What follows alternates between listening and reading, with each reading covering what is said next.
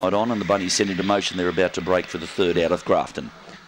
They're set, ready, racing, out of luck, fairly into stride. Beginning best was Aurora L. Heading it off was the favourite Easy Beach, and tracking those was Cheeky Maxi. Behind those runners, Fairy Master, out of luck, drifts back, Rapido Furioso, Rob L. Hart, and at the tail was Gentle Joan. The pilot along the side was Easy Beach. In hot pursuit now, Cheeky Maxi.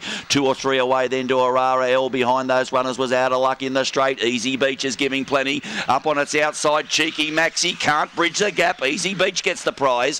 Has beaten Cheeky Maxi. Third, I fancy Ferry Master in front of either Rob L. Hart, Out of Luck, or Aurora L. Behind those, Rapido Furioso and Gentle Joan as the tail ender.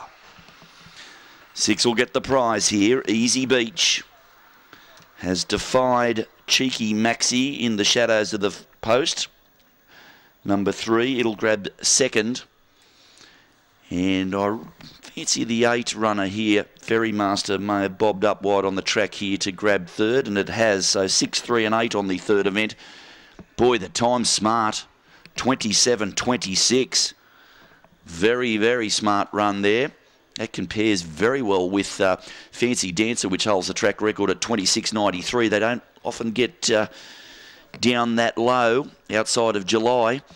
And 27.26 is the time recorded by Easy Beach in taking out race number 3.